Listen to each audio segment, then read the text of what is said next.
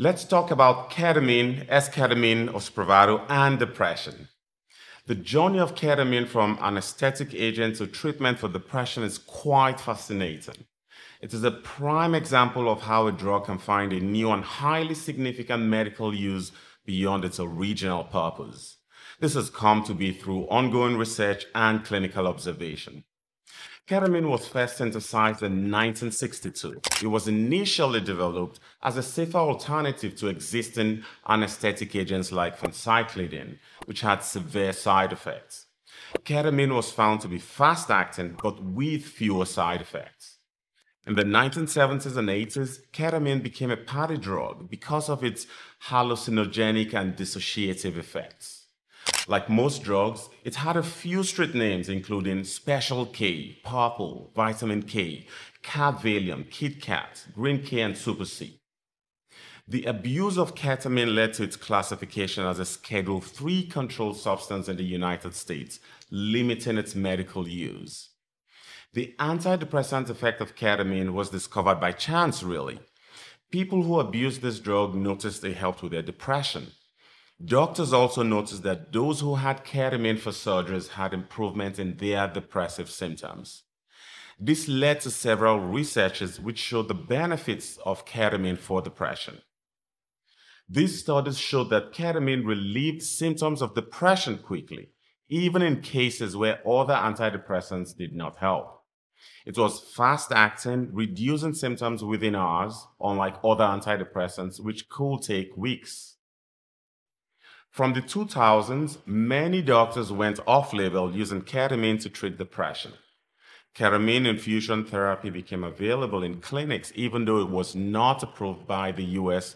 Food and Drug Administration, FDA. In 2019, the FDA approved a nasal spray formulation of S-ketamine. Janssen Pharmaceuticals markets this medication under the brand name Spravato. S-ketamine is the S-enantiomer of ketamine. What this means is that they are both very similar in their chemical structures. Spravato is the first approved nasal spray medication for treatment-resistant depression in adults.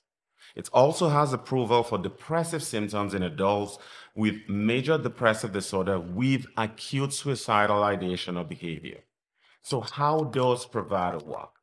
Well, it is interesting because this medication works differently from other antidepressants. It acts on the NMDA receptors in the brain and increases the amount of a chemical called glutamate. This process helps with mood regulation and synaptic plasticity, which means the ability of your brain cells to modify the strength of the connections and how messages are transmitted in your brain. What is exciting about this new way of treating depression is that it can work quite quickly. Spravato is only used in adults. It is not for use in children. Also, Spravato is not a first-line medication.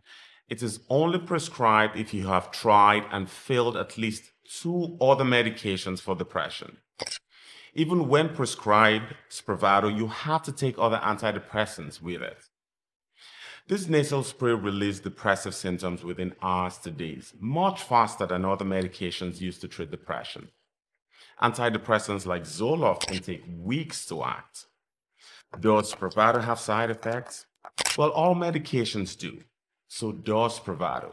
It can cause drowsiness, nausea, vomiting, spinning sensation, high blood pressure, anxiety, and reduced sense of touch and sensation. Another common side effect is feeling disconnected from yourself, your thoughts, feelings, space, and time. This is known as dissociation. Some describe it as an out-of-body experience. Others may have dizziness, suicidal thoughts, feeling drunk, and problems passing urine. Note though that these side effects do not happen to everyone. Most people tolerate Spravato quite well. If side effects occur, they tend to go away quickly. Because Spravato can increase blood pressure, treatment centers check blood pressure before the first dose at 40 minutes and at 2 hours. Due to the risk of side effects, abuse, and misuse, Spravato is only available through a special program from certified centers. This is the Spravato Risk Evaluation and Mitigation Strategy Program, REMS. You should avoid taking Spravato if you have any of these medical conditions. 1. Aneurysm.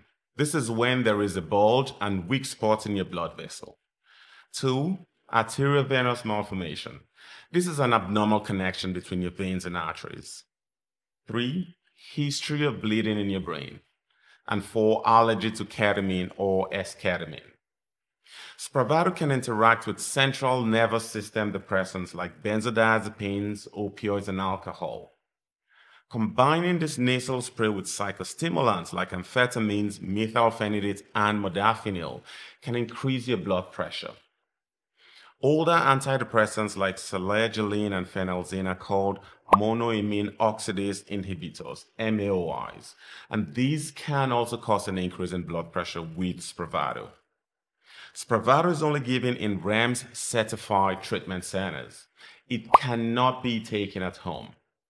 Do not eat at least 2 hours before your dose and do not drink any fluids 30 minutes prior.